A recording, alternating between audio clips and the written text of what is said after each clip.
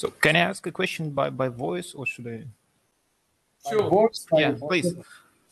Yeah, Moti, thank you. Very interesting talk. So I have a question regarding the very last slide where you discuss possible topological protection of quantum states. Yes. Yeah. So you mentioned those experiments, basically two of them by Andrea and by Mohammad Hafezi group. So Yeah. I wonder, what is your understanding? Let's imagine we have some system with the dissipation, some decoherence. So I wonder whether these concepts of topology can somehow potentially protect the entanglement against these mechanisms, namely dissipation, decoherence, this stuff. Okay, so here the issue is really the system. If you are talking about entangled photons, yes, it's completely different than entangling of photons with electrons or exciton polarities and so forth. Why?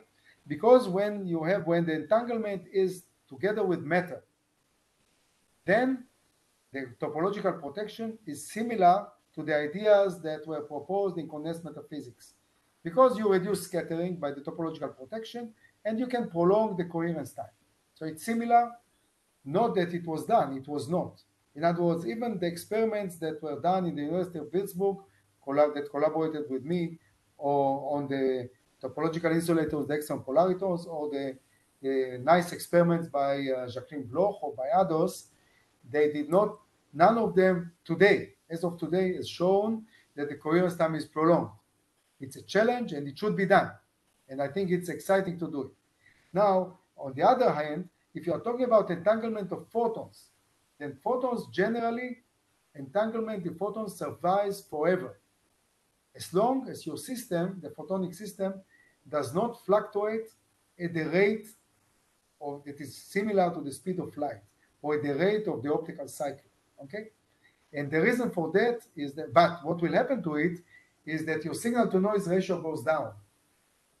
What happens is that if you have a system of two entangled photons, let's say that they go together, really together, let's say they are polarization entangled, and they go together, or they go opposite directions, doesn't matter so much, or they go one after the other, okay? If they scatter, what will happen to them is the probability to find the coincidence, the experiment of coincidence of the entanglement, to find the entanglement will go on a region that is bigger and bigger and bigger. As a result of that, your signal to noise ratio will go down considerably.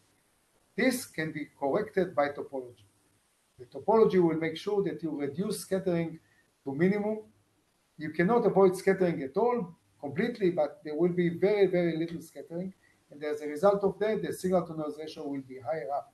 So it's more of a practical issue. It was not shown yet in any experiments, but it's a still standing challenge to do it and to see what can we help.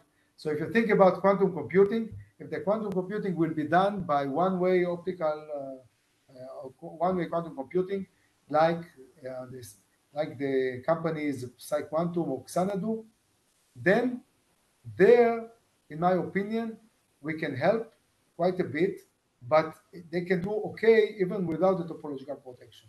But if you want to go to other systems of quantum computing, their topological design that require, let's say, external polaritons or any other systems that are the entanglement is with matter, there it will be a major impact to have topological protection. That's my opinion. Thank you so much, Moti. So I think Maxim Gorlach raised his hand, so he wants to ask a question. I'm just asked. Yeah, it was my question. Yeah, okay. Thanks a lot. Okay. Any other questions, guys?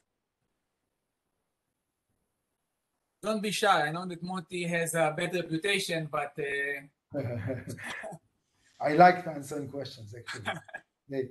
They open your mind, especially if it comes a question that I didn't think about in advance.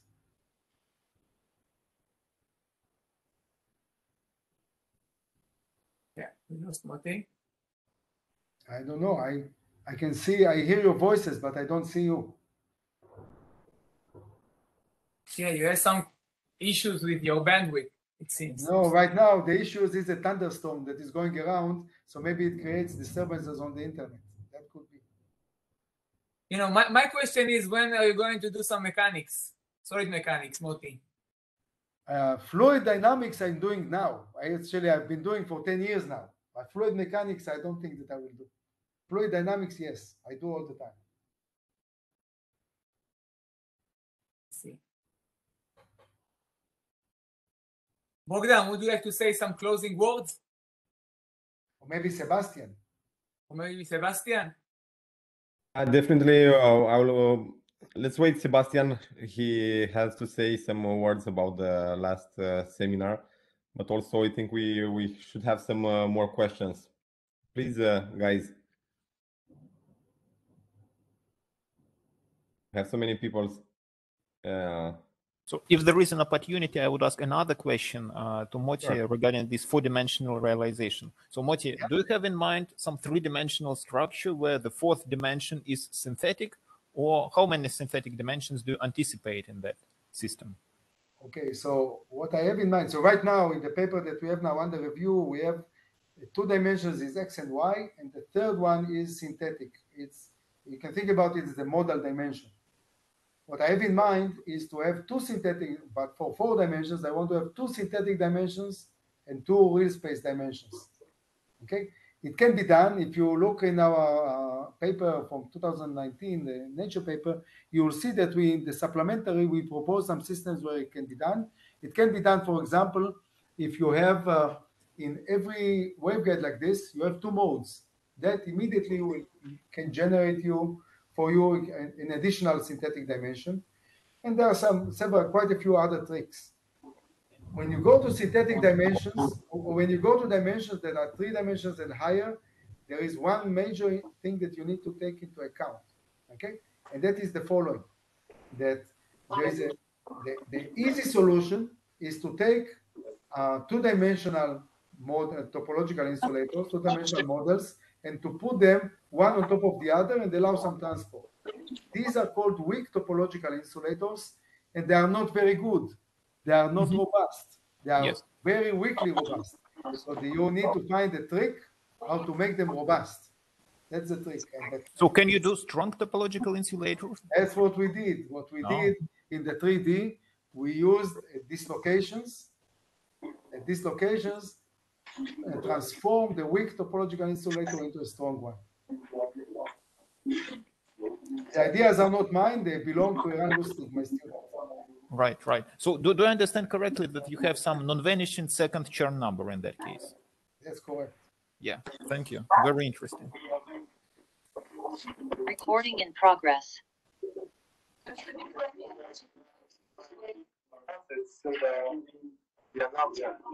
Guys, any more questions?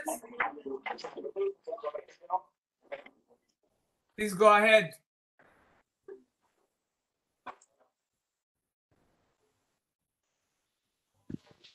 If not, maybe Sebastian would like to say, or Muammar or Bogdan, some closing words to the mask. Yes, sorry, I need to wear the face mask. So, I mean, for us, it was a great honor to have Professor Segev with us today. It's a huge honor, and we are extremely happy to close this year 2021 with such an inspirational talk. And we very much encourage people to, watch this webinar again and again and again, because I'm sure it will become viral, this webinar. It was just wonderful to hear what Professor Segev had to say today. And I hope that we will have a better year 2022. And actually, hopefully, many more webinars to come, but also in-person, meetings and, in-person conference in 2022, hopefully. So thank you very much, Gal, for giving me the opportunity to, express my deepest, celebration to this wonderful webinar today. Sorry, it's just the emotion. Sorry for that.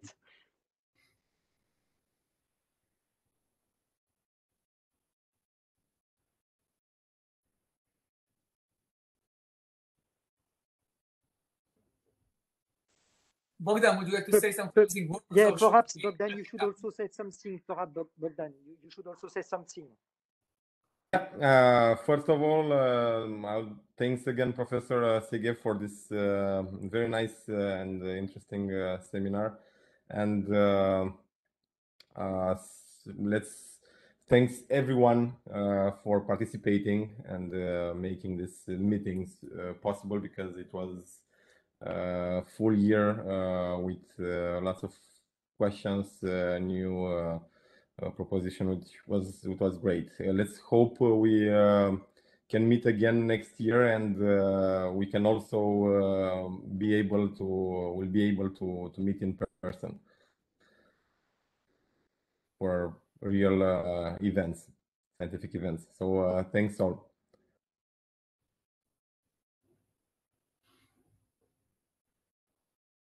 Okay, then I think we can wrap it up.